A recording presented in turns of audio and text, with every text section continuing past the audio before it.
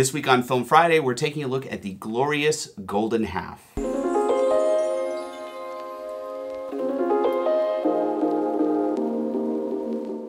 Hey everyone, Sean here with Fotodiox.com, and welcome back to Film Friday, the show where we take a look at all things film photography. This is the Golden Half. It is a half-frame camera that uses 35mm film. It's pretty much entirely plastic. It was made by a little Japanese camera company called Superheadz. And they made tons of these. I remember they were all over the place back in the day. Now they're a little more rare.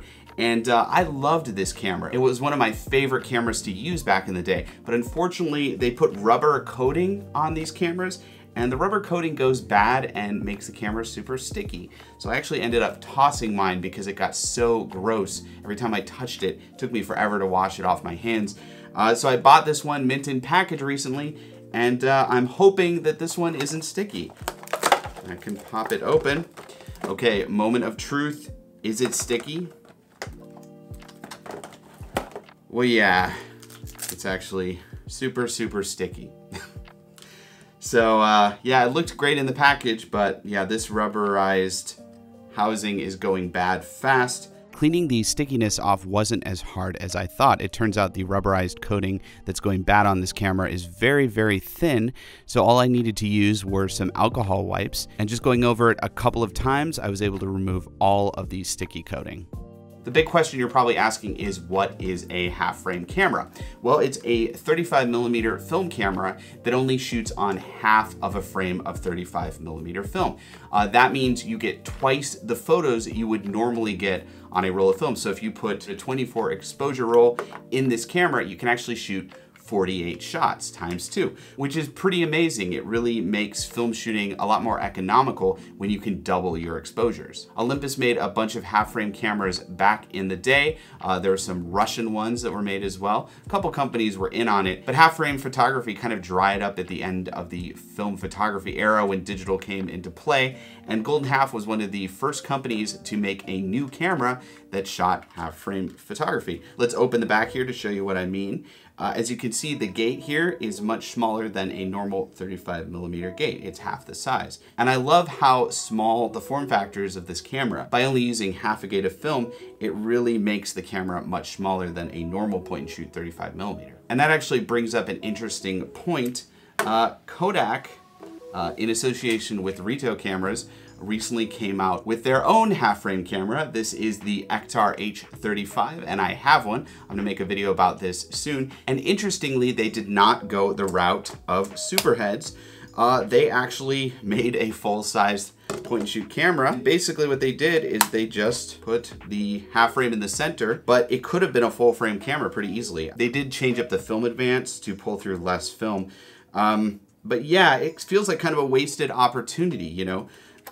They made this really big, bulky camera, whereas Superheadz, just about 10 years earlier, made it much smaller. Now, comparing these cameras, the Ektar does actually have a bit of a leg up because it has a built-in flash, whereas the Golden Half only has a flash port.